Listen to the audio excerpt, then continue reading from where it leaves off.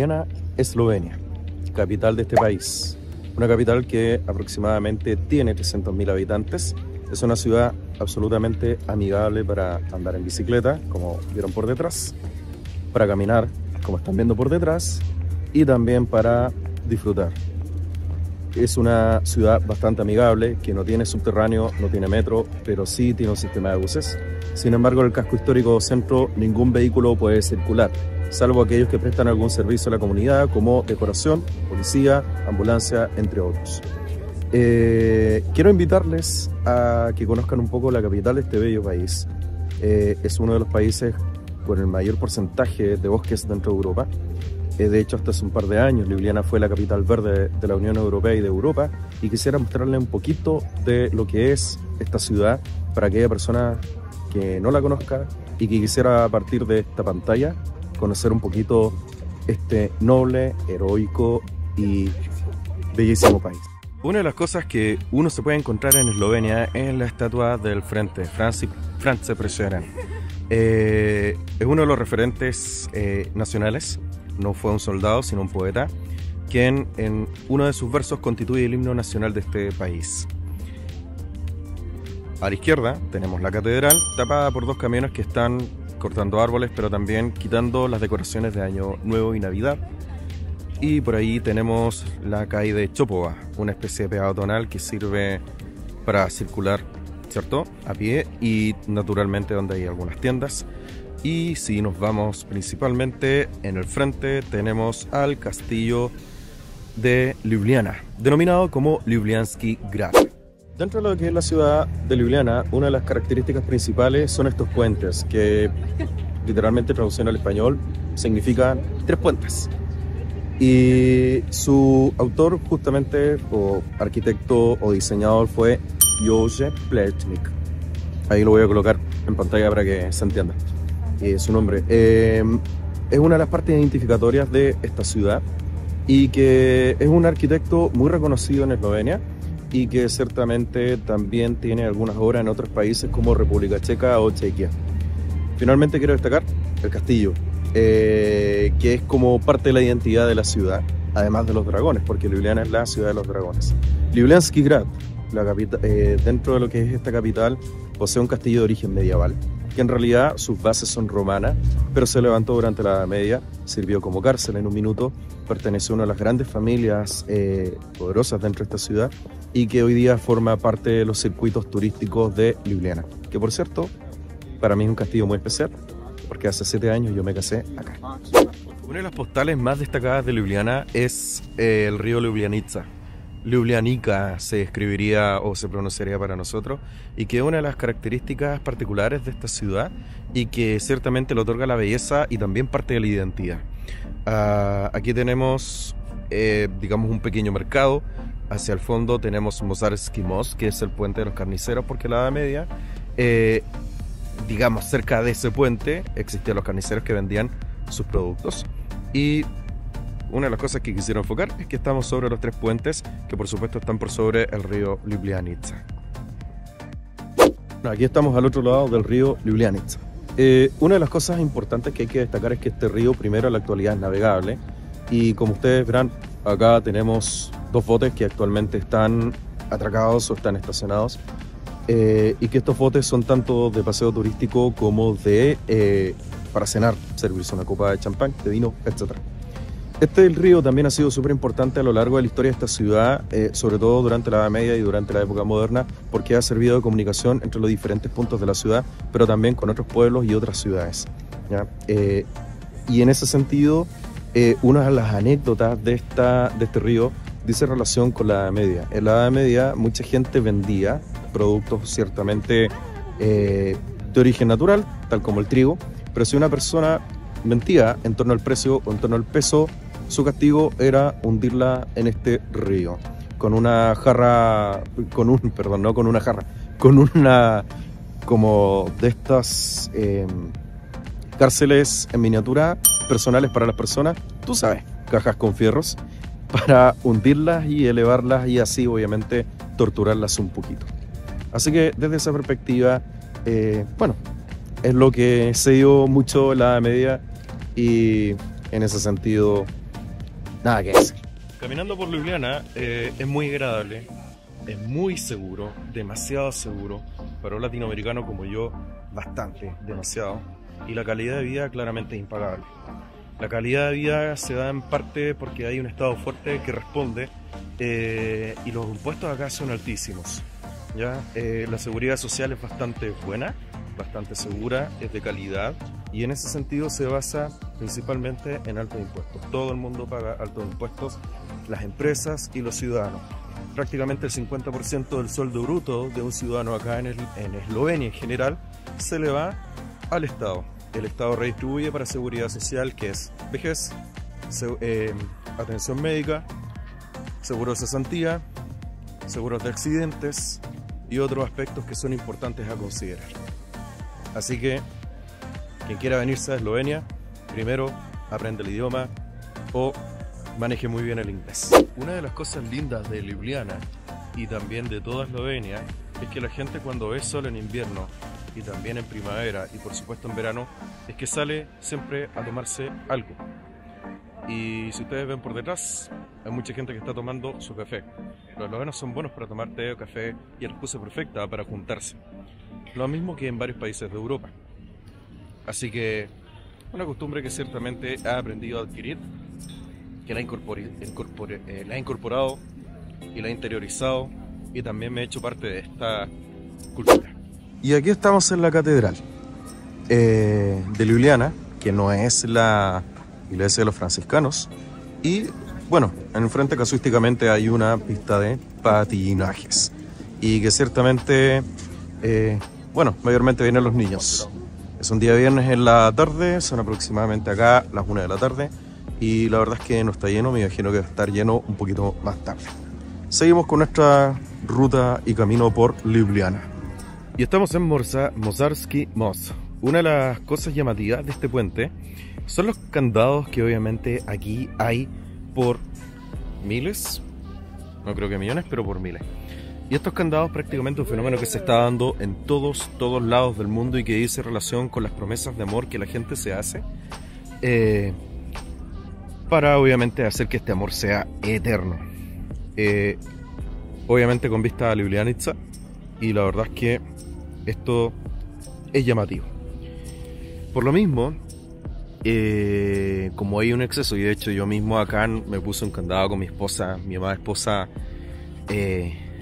siguiendo un poco la moda, pero también creyendo un poco en esta lógica, puede ser un tanto peligroso para los puentes, sobre todo desde el punto de vista de la física, porque los candados por miles y montones pesan bastante. Entonces, desde esa mirada,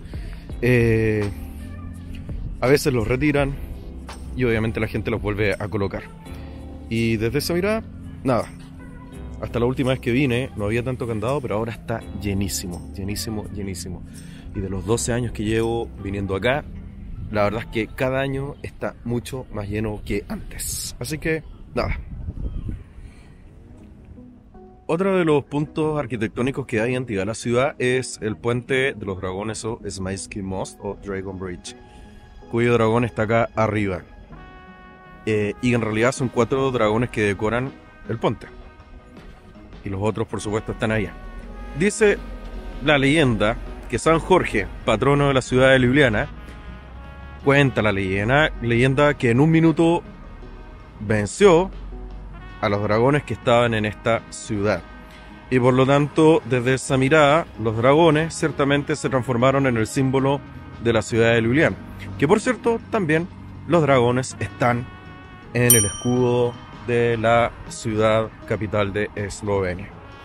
Y como acá estoy viendo rápidamente, en cada farol, en cada luz tenemos los dragones y claramente el puente culmina con otro dragón que se encuentra allí. Una de las cosas llamativas y que valga la redundancia, me llamó poderosísimamente la atención cuando estuve por primera vez acá en el año 2010 fue esto, una máquina de leche o mlekomat non-stop, que quiere decir como leche 24 horas al día, no stop, y ciertamente que la puedes tomar cuando quieras. Es una máquina que por una cantidad de euros que pueden ser 2 euros, 1 euro, 50 céntimos, 20 céntimos, 10 céntimos de euro, tú puedes obtener claramente 1 decilitro, 2 decilitros, medio litro o 1 litro. Y ciertamente lo que hace es meter la monedita acá, presionar, ¿cierto? Para comenzar y para parar, y ahí obviamente tiene la pantalla que te dice ok, se va llenando de acuerdo a los decilitros que tú ingresaste y aquí lo obtienes. La verdad es que es una leche bastante rica y nada, o sea, hasta el día de hoy esto sigue funcionando. Y acá obviamente lo que sí tienes que comprar las botellas, que obviamente están acá y que cuestan alrededor de, bueno, me parece que son 30 céntimos. Cena plus tienes que ir 30 céntimos. Así que nada, quien quiera venir a Eslovenia, venga a sacar su leche. Si vieron el video de Luisito Comunica, también lo dice, y coincido con él, son problemas del primer mundo. Y otras cosas que me llamó la atención fue esto, algo que se llama kontrolna technica, que es como control técnico, y que ciertamente te sirve cuando tú compras acá en el mercado que está al frente de este aparatito, te sirve para pesar todo lo que ciertamente te han vendido y si lo que te han vendido está correctamente pesado. Digamos, bajo mi concepto es para que no te engañen o no te caguen. Por cierto, el mercado está al frente y ciertamente es como un equivalente a mercadillo, feria, donde te venden frutas, verduras, productos locales, productos importados, y ciertamente también como trucks o camiones, no de comida rápida, sino para vender cafés, vender sardinas, mariscos fritos y otras cosas que tú puedes consumir acá. Llegar a Eslovenia a veces puede ser muy fácil y otras veces muy difícil. Si vienes del continente americano, te puede representar muchas conexiones de aviones o pocas, dependiendo de tu presupuesto y dependiendo claramente de tus posibilidades.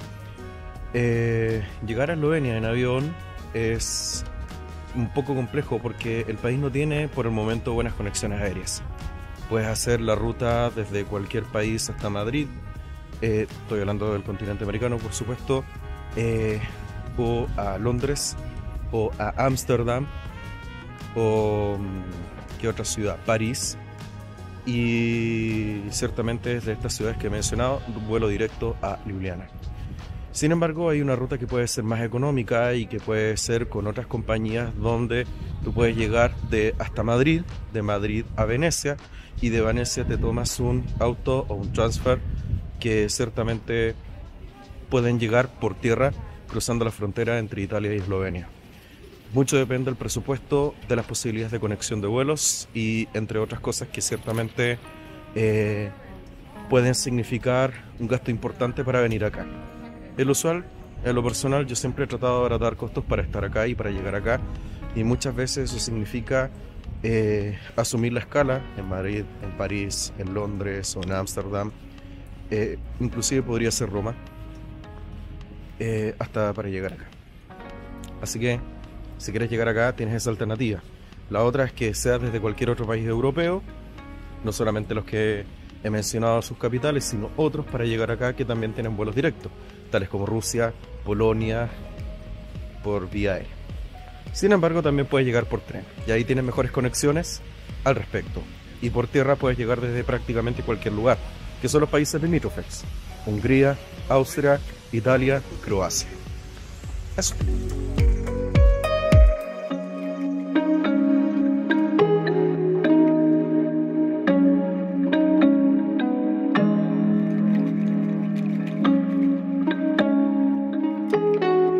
La imagen que tenemos atrás es el ayuntamiento, lo que vendría siendo el equivalente para nosotros, para cualquier americano, la municipalidad.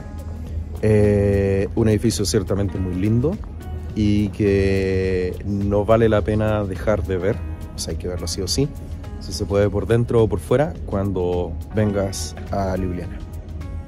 Así que sugerencia obligada para tomar fotos y para visitar a Ljubljanski grad o el castillo de Ljubljana. Existen dos alternativas y mucha gente no conoce la segunda alternativa. La más usual y típica es subir por el funicular, que cuesta alrededor de 5 euros, de acuerdo a la última vez que estuve.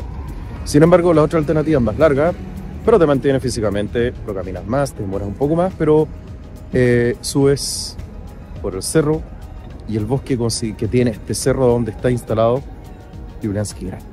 Si quieres subir a Ljubljana a pie, mercado, frente, obviamente vamos a subir al castillo, pero caminando, porque también se ve el funicular, pero no es el acceso al funicular. Finalmente, acá atrás hay un letrero en inglés que dice Future Date, pero esto no es nada, no tiene que ver con... Ajá, Más arriba. Ljubljana, Pesco. así que vamos para allá. Sí, ahí sí se ve, pero no me veo yo. Ahí sí se ve. Vamos. Y comenzamos con la caminata. Comenzamos con una sección donde hay casas antiguas, ¿cierto? Pero obviamente se siente el camino un poco empinado. Vamos a ver y mostrar qué es lo que se debe hacer.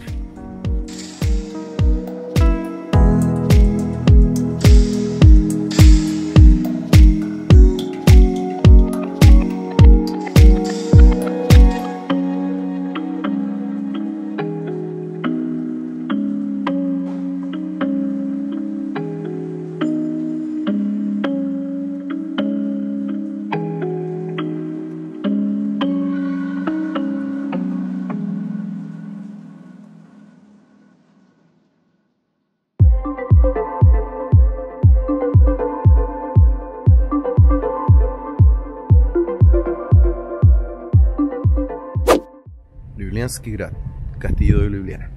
Vamos.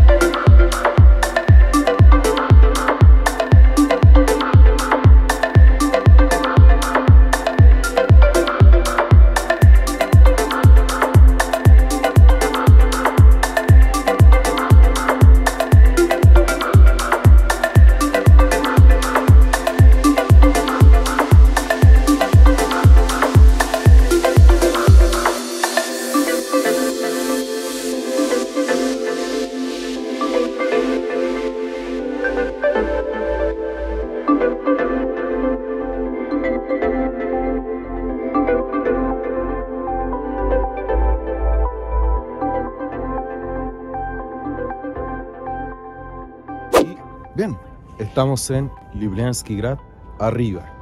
Costó llegar, pero se pudo. Lo que se está viendo atrás es la ciudad de Ljubljana, que prácticamente es muy pequeña. No tiene muchos rascacielos o edificios, así que desde esa perspectiva es una ciudad bastante afable. La cadena montañosa que se observa atrás son Karavanke, que es una cadena montañosa que limita con Austria y que está prácticamente casi apegada a los Alpes, que obviamente parten en Francia, Suiza y terminan más o menos por estas tierras. Al otro lado, la otra parte del castillo, Ljubljana, y obviamente ahí está la bandera de Eslovenia con la de Ljubljana. Pretendemos subir ahí ya para tener las mejores vistas posibles, sacar un par de fotos y así compartir con ustedes la belleza de este magnífico lugar, que de paso, o dicho sea de paso, para mí es muy especial porque aquí yo me casé con mi amada esposa. Así que vamos para allá. Es importante considerar que este castillo, que es de origen medieval, actualmente no lo parece, porque obviamente está reformado, está refaccionado, está arreglado y nada. Sí, obviamente hay lugares que se pueden visitar y que son de la época, pero obviamente tiene un coste. Yo ya lo visité, no puedo verlo, o sea, no lo voy a ver ahora porque no está dentro de las prioridades, pero sí quiero compartir un poquito este lugar por fuera y por dentro. Por dentro es el patio central. Aquí se hacen noches de cine, conciertos, los tiempos pre-COVID y por supuesto también de ahora, pero claramente con aforo limitado y con mascarilla. Por cierto, la torre y las banderas, allá vamos. Y bueno, vamos a la torre. hay que pasar por un pequeño filtro que no es de seguridad, sino de control de entradas. Aquí están las entradas, así que nada, vamos a la torre. Y finalmente llegamos a la torre del castillo, de donde Ljubljana. Nada, aquí lo que más se disfruta es el paisaje. Ahí voy a hacer una panorámica del lugar al respecto y nada, se va viendo absolutamente todo. En todas las direcciones, norte, sur, este, oeste.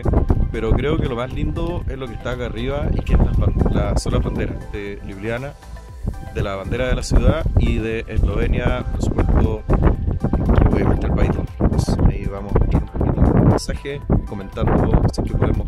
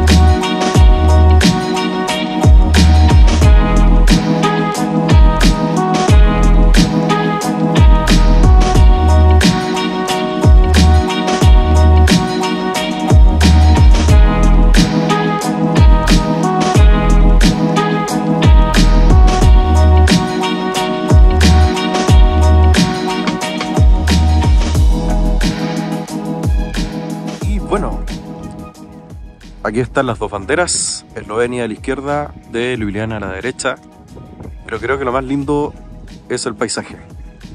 Y vamos a dar una descripción bastante rápida de qué es lo que tenemos. Estamos mirando al norte de la ciudad y también de Eslovenia, y al fondo se ven obviamente la cara montañosa de Karavanske, y un poquito más hacia la izquierda, aunque detrás de estos cerros, los Alpes. Aquí estamos mirando hacia al oeste y obviamente se nota el atardecer. Hacia abajo Ljubljana. Ahora nos vamos rumbo al sur, la bandera de la ciudad, y vamos rumbo a dirección este de la ciudad, y donde claramente hay más casitas, más edificios, también más iglesias y más industrias. Así que bien, espero que esta vista pueda compensar un poco y hacer justicia de la belleza de la ciudad y del país. Y bueno amigos, esto ha sido todo por hoy. Muchas gracias por ver el video. Suscríbete, dale like si te gusta y difunde este video.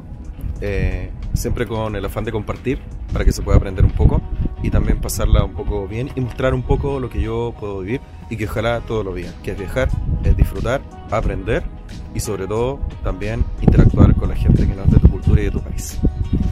Éxito y fuerza, que les vaya muy bien. 7:30 de la noche, viernes, en invierno, y así está el centro de Ljubljana. Čopova es el equivalente a la peatonal y mucha gente en la calle. En pandemia, aquí no existe la obligación de utilizar la máscara afuera. Sí, en los lugares internos sí te piden el pase verde o pase de movilidad que tienen ellos, o pase internacional de movilidad, dependiendo de las vacunas. Si no estás vacunado, PCR. Y nada, es un importante aspecto mencionar. Y solo quiero testimoniar que si bien las tiendas, la mayoría están cerradas, obviamente los locales de comida están abiertos y la gente viene saliendo de trabajos algunos, otros saliendo a entretenerse y otros claramente a disfrutar de la ciudad de noche. Y este video es netamente para testimoniar un poquito ello. Así que nada, la verdad es que Ljubljana es una ciudad muy segura, por lo mismo, muy linda, muy hermosa, que se disfruta tanto de día como de noche. Así que quiero testimoniar esto. En el próximo capítulo.